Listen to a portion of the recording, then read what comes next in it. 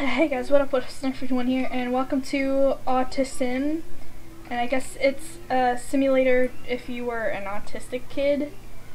So I'm gonna turn my volume up a little, and we'll see how this goes. Holy crap!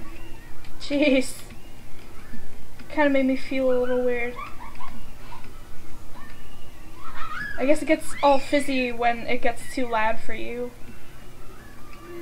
Q, R, S, T, U, V, W, X, and Y, and Z. A, B, C, D, E, F, G, H, I, J, K, L, M, N, O, P. That's cute. Oh god, no. Jeez! Okay, it's okay over here. Hi there. How you doing? There's not much I can say about this. It's kinda... Okay, it's nice and peaceful over here. This is a good, game to make, though. I really like the idea they have here. Basically, I guess if it gets too staticky, then you have, a panic attack thing. It's a little laggy. Hi. H, I, J, K, L, M, N, O, P. Q, R, S, T, U, V, W, X, and Y, and Z. I want to see what happens if you have a panic attack or whatever. E, F, G, H, I, J, K, L, M, N, O, P, Q, R, S, T, U, V, W, X, and Y, and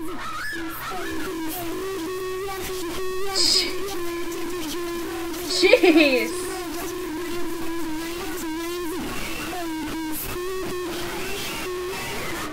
Oh my god, that was loud.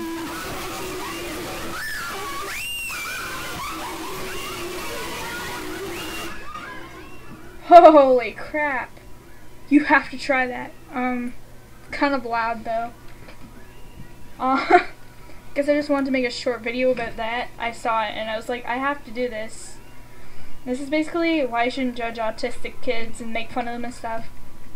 Because really, this is what they're going through and you're sitting there making fun of them and being a jerk. So, yeah, I guess that's what it's like. I don't know. Yeah, I hope you guys enjoyed this short video, and, yeah, stay awesome. But if he does one thing wrong...